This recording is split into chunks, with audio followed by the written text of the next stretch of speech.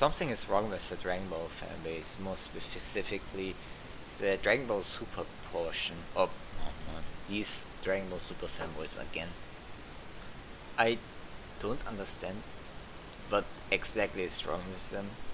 Obviously, there are fanboys that are worse, but as a whole, Dragon Ball Super fanboys are more common, more active, and probably the most cringy types of people I've ever seen. So, what happened recently? So we got this interview of Toriyama where he roasted Dragon Ball Super again and called it a casual continuation, aside from forgetting that it even existed or called the Dragon Ball Super. Also, Saiyan Scholar decided to take advantage of that and make a few memes and make trigger a few people after what happened recently to him on Twitter. He decided to make fun. I'm sorry, I can't get talk straightly. I just have to think about the stuff he wrote, and damn, Science Scholar and comedy already fit perfectly together. He knows how to lighten the mood in this awful fanbase. So after he pretty much said that, he didn't even say that Dragon Ball Super isn't canon, because if you think about it, Dragon Ball has no canonity, as people believe, because yeah, I explained it in a video how canonity actually works, because people call Dragon Ball GT non-canon because it is considered a grand side story by Toriyama. And why does he say that? And as that is simple, Dragon Ball GT is a sequel to the anime adaptation of the manga.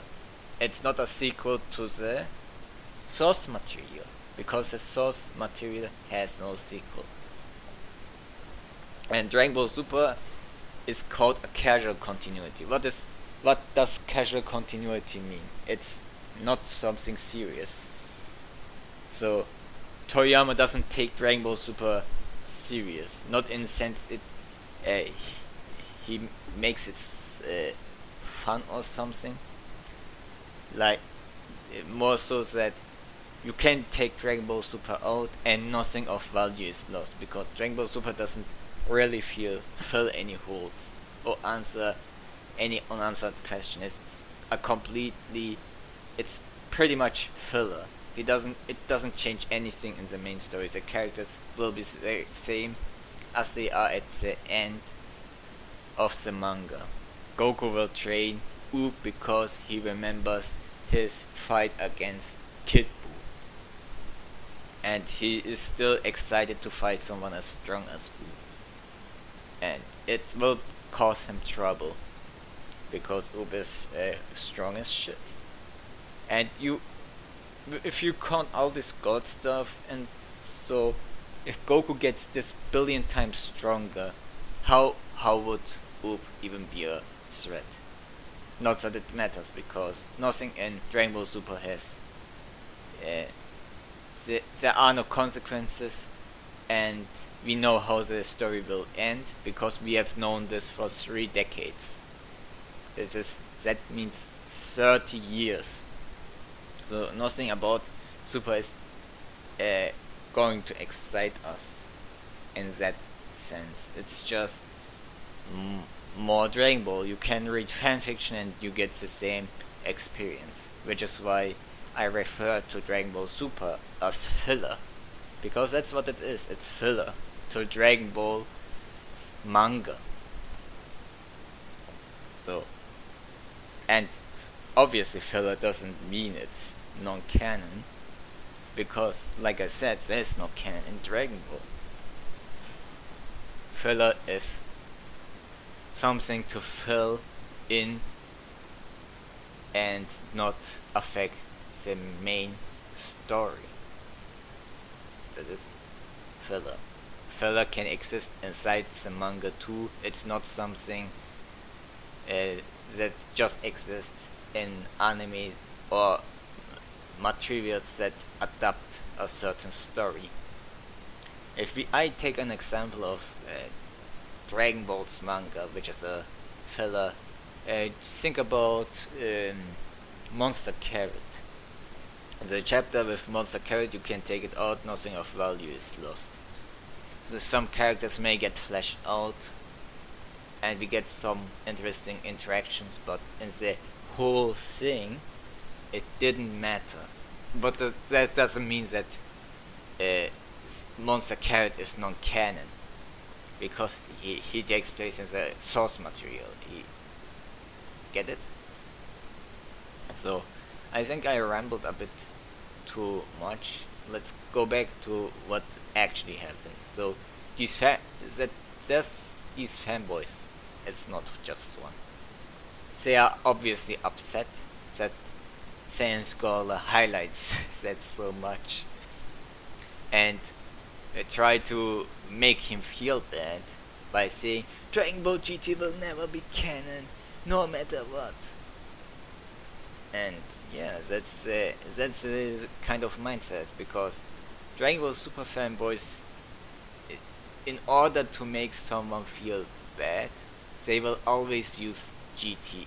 Especially if you like GT, they will always use GT as a means to cope about the issues and things about Dragon Ball Super.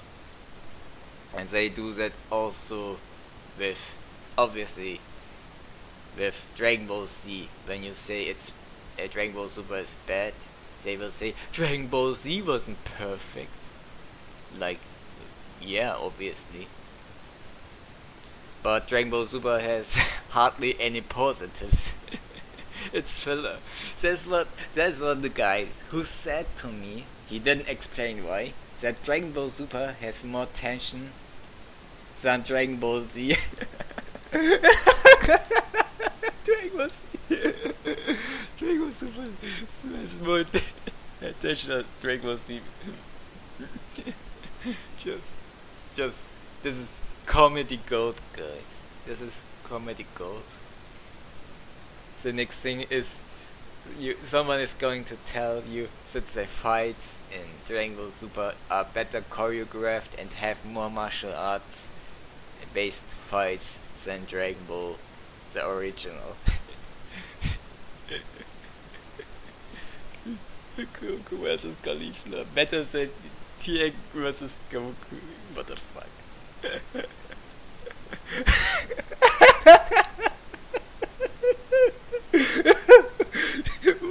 I have to cut this off. So, okay. So, what is next is, okay, we have those who cope using Dragon Ball GT. You have these who cope and use to cope with Dragon Ball Z and Dragon Ball. So apparently Dragon Ball Super is the best anime of all time.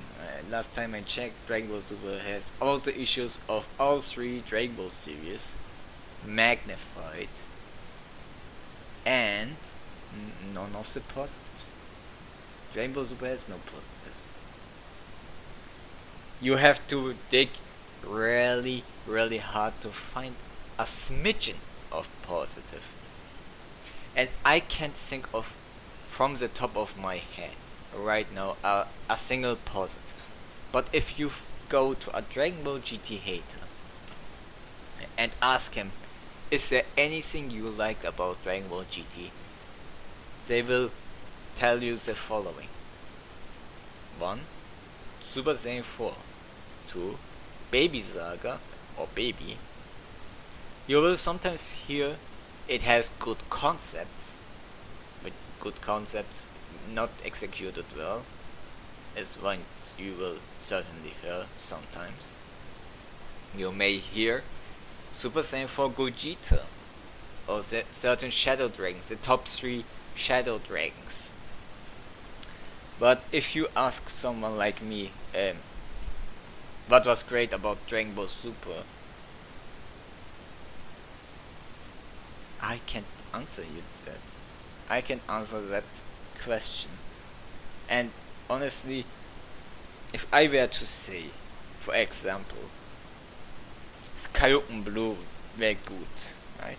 Its reveal was good, that was positive.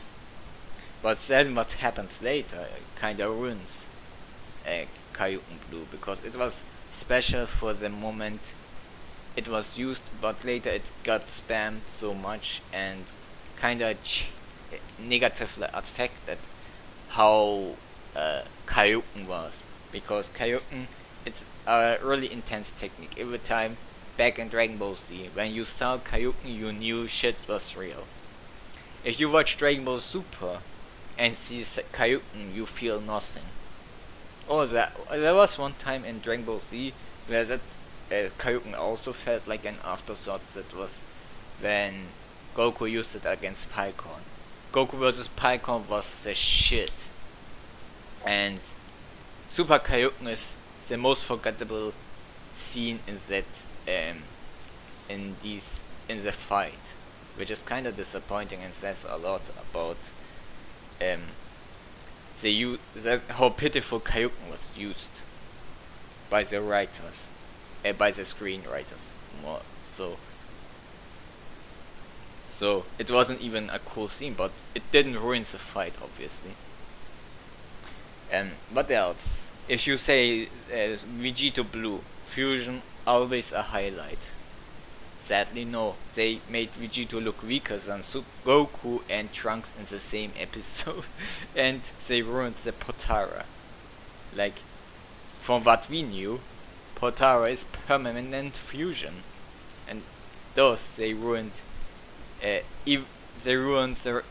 what it meant for Goku and Vegeta to lose fuse back then, especially now when Vegeta, even with a time limit it got in its retcon, he still doesn't want to fuse with Goku, knowing that this guy, if they don't fuse, they are fucked. Which isn't true, because Goku has the center button, which he could have used at any point, so everything we have witnessed was a waste of time.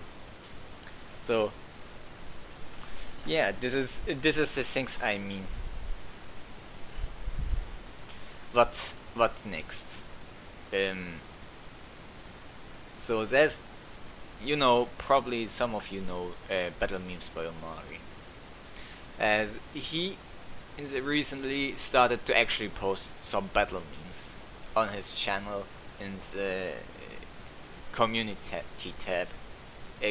GT Goku versus Broly. Like, you don't have to like Omari or how I don't even agree honestly with the fight he does, but it's entertaining to look at. It's entertaining to look at how he paces it and what scenes he makes. It's a really entertaining fight where it seems like the fighters are pretty much about evenly matched. Both push each other to the next stage, to the mightiest stage. So the last image he showed is Goku is now turned Super Saiyan 4. So there's this guy who, so the comments are really upset. A bunch of Dragon Ball Super fanboys that are upset with the decisions he makes. Like, there's this guy called Son Goku with a Super Saiyan Blue avatar, and it asks, explain to me how Super Saiyan 4 beats Broly. The fight isn't even over yet. He just transformed. That's what I mean, right? Then you have legendary Super Saiyan Blue, also a Goku Super Saiyan Blue avatar. Should I really read this? Okay, I will read it to you. GT Goku, it's over. I'm in my strongest form. Super Broly, why don't you give up, fool? which is ironic because Broly is right now in transformed, and when he's transformed, he only says "Arrgh!" He can't talk. He's just a mindless monster. GT Goku, I will never give up until I save the Earth from you. Super Broly, I don't want to hurt you, nor destroy this planet. But why do you think I'm a threat? GT Goku, enough, now die. This is really a fanfiction. Let's continue, I'm sorry. And Super Broly, stupid. Broly uses a powerful energy that injures Goku very badly. GT Goki. What? How? Super Broly. You are too weak. Against me, I advise you get stronger, and the next time comes, I will be ready for our rematch. GT Goku, I was wrong. Sorry for thinking that you were up to destroy this planet, but next time I met, we will defeat you. I will defeat you. Super Broly, we can count on it. It's just, this is hilarious.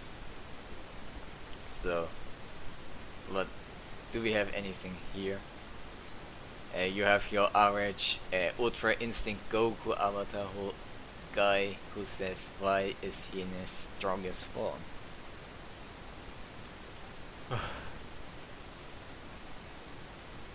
Someone who doesn't have a Dragon Ball Super avatar.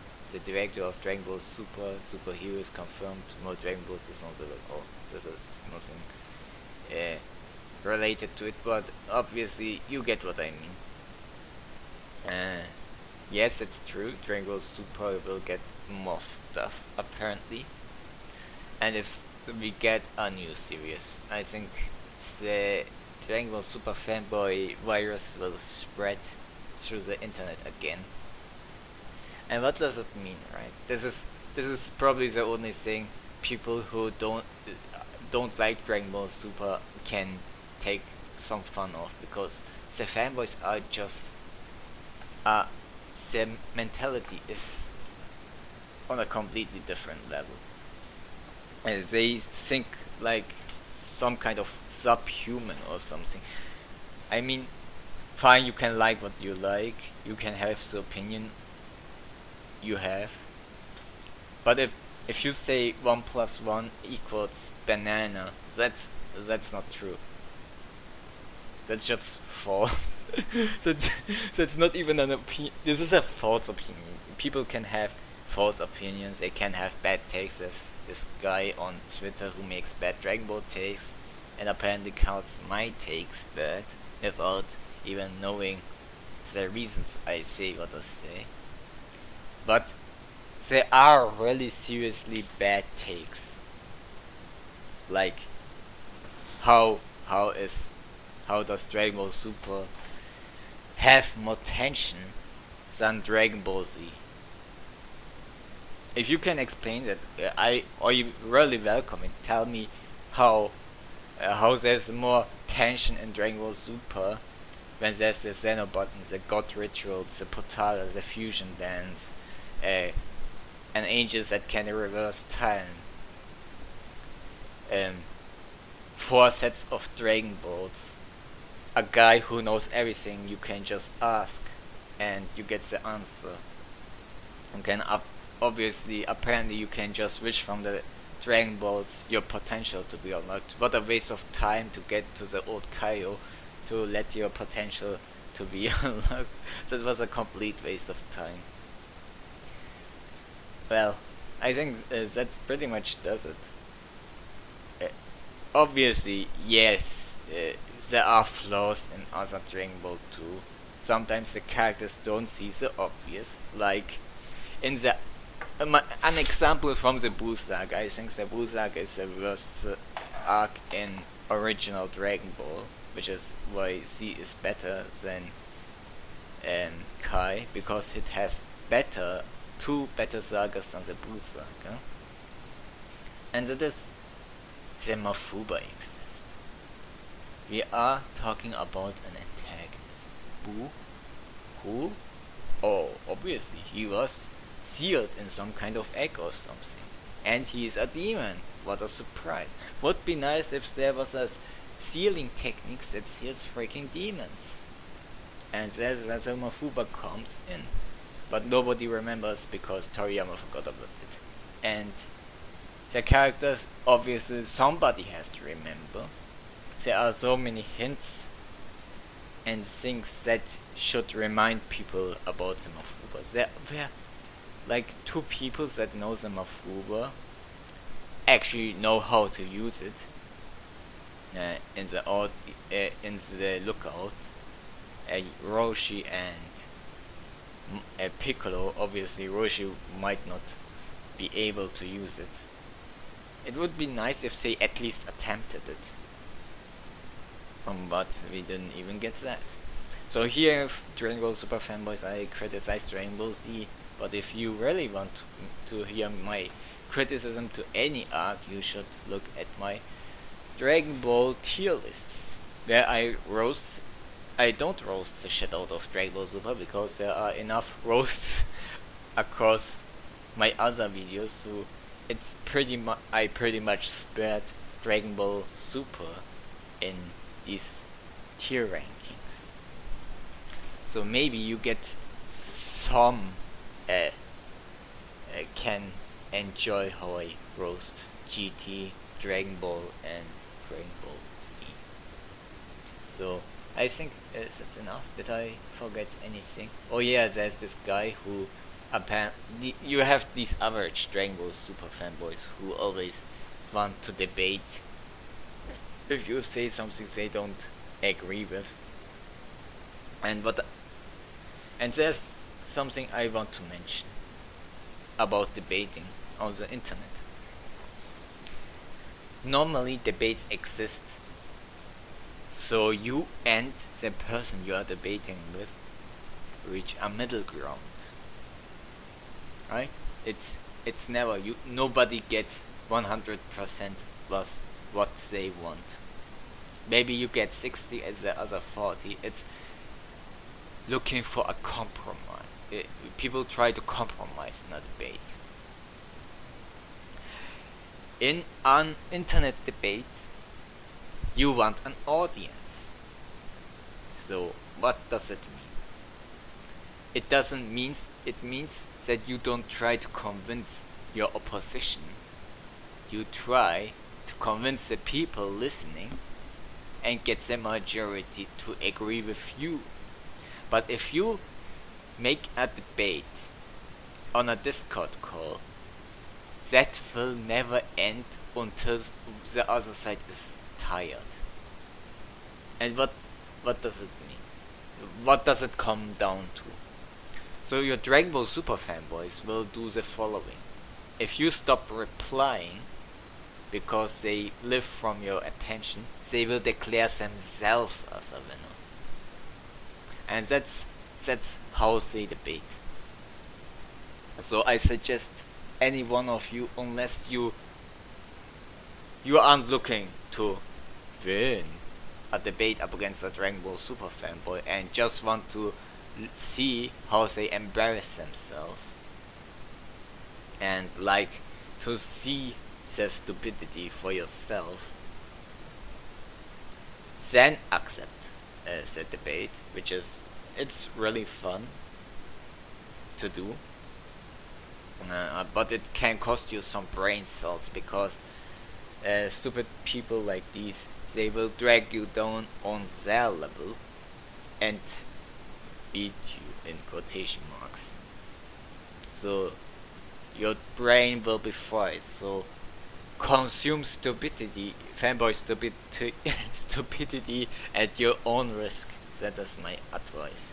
It's entertaining, but it's one hell of a drug, and yeah, obviously look out for your health and these kinds of things. Don't get mad, just enjoy the show as you reply. The problem is never take a Dragon Ball Super fanboy serious. If you take them serious, you will how should I explain it? You will lose faith in humanity, let's say that. Because it always takes them as some kind of troll, like they are acting stupid.